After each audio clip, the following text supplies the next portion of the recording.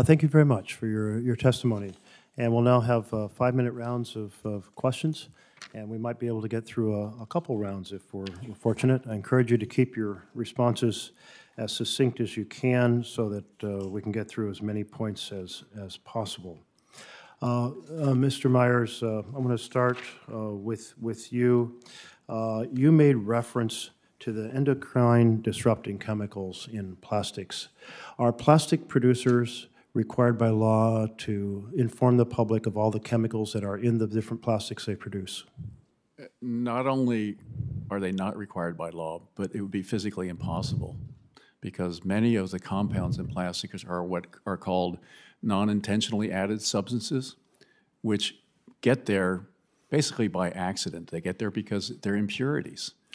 Okay, but in terms of the chemicals that are added deliberately for flexibility, for hardness, for colors, are those required to be disclosed to the public? To my knowledge, they are not, and it would be a good move if they were required. Mr. Seaholm, do you support full transparency for the chemicals that are added to the plastics that go into the public realm? Yeah, we have full faith in the FDA's approval and decision-making process, and that's when it comes to food contact in particular. We never cut corners when it comes to safety. So you support full disclosure of all the chemicals that go into the plastics that go into the public realm? Well, I guess it depends on which kind of plastics you're referring to. But if we're talking about food contact, which is really where safety comes first and foremost, I think the FDA approval process is certainly sufficient, and we participate and fully support it. Okay, I appreciate your point about those things that come in contact with food, but certainly one of the challenges we have is all the other plastics degrade and have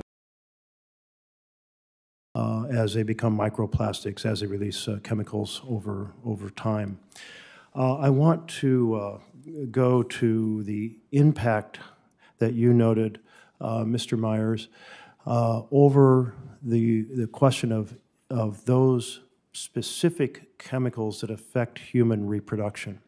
During my lifetime, we've seen a big increase in breast cancers, a big increase in prostate cancers, and you noted a 50% decline in male sperm production.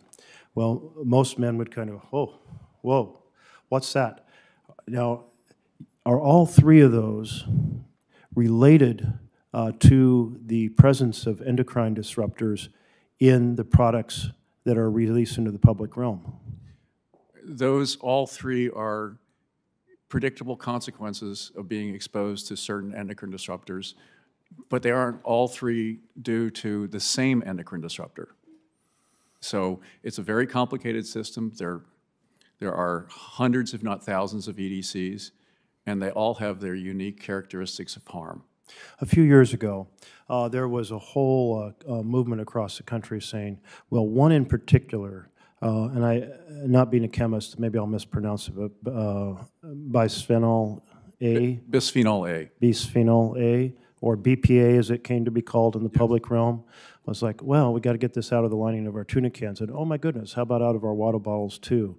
Has that actually changed by law, or is it just that some makers of water bottles now advertise that they're BPA free?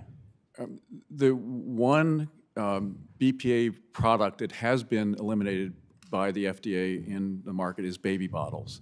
But that was done at the behest of the manufacturers of baby bottles because they were getting such bad press from all the big stories about BPA harm. Most products that include BPA have not been removed from the market. So what about the water bottles that we buy in the store? Those are largely motivated by marketers, by companies who have an alternative to BPA and want to advertise that they are BPA free. The problem is that the most common is BPS, which is a minor variant on BPA, and subsequent research since that substitution became known has shown it is just as bad, if not worse, than BPA. So you also mentioned your written testimony, phthalates and perfluorinated compounds. Perfluorinated, is that the same as PFAS? Yes, it is. So we have PFAS in plastics, we have phthalates. that's going to exist in the universe for thousands of years to come and find out how much PFAS is in it or phthalates are in it, because that disclosure is not required, isn't that right? That disclosure is not required, and disclose in food packaging content, so that the common practice of fluorinating high-density polypropylene with fluorination is not widely known, but is very common. I have one